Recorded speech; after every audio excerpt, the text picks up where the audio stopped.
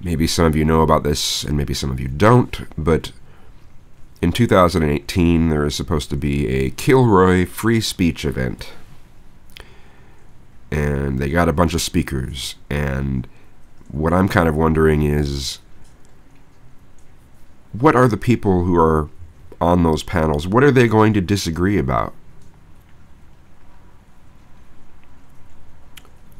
What the differences between classical liberalism and libertarianism? Are they going to kind of argue about the differences between those things?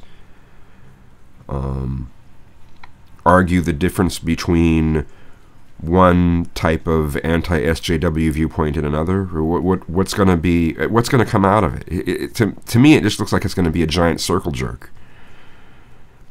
It's going to be a giant safe space, but who knows?